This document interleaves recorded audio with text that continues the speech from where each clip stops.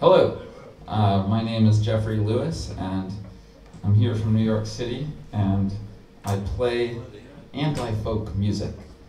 I don't know what that means, but that's what people say I play.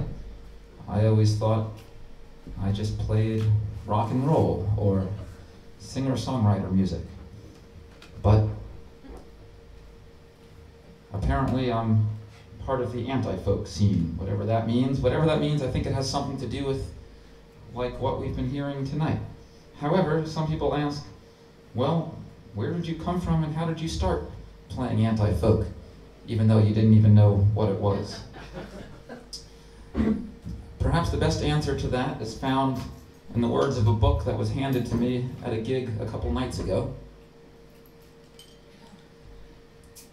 A book called More Poetic Gems, selected from the works of William McGonagall. I've never heard of this character, but this book is published in the late 60s.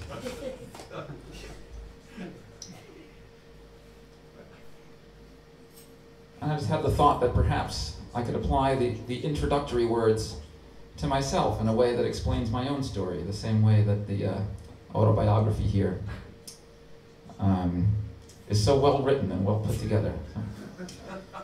My dear listeners of this autobiography, which I am the author of, I beg leave to inform you that I was born in Manhattan. I've changed a few words just to apply. My parents were born in Brooklyn, and my father was a hippie.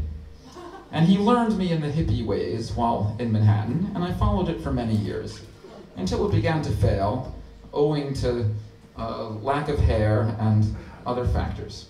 So much so, I couldn't make a living from it. But I may say, Dame Fortune has been very kind to me by endowing me with the genius of anti-folk. I remember how I felt when I received the spirit of anti-folk. It was in the year 1997, and in the month of September, when trees and flowers were in partial bloom. Well, it being the holiday week in Manhattan, I was sitting in my back room on West 26th Street, lamenting to myself because I couldn't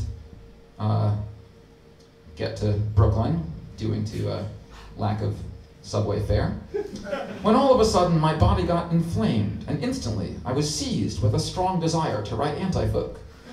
So strong, in fact, that in imagination, I thought I heard a voice crying in my ears, "Write, write!"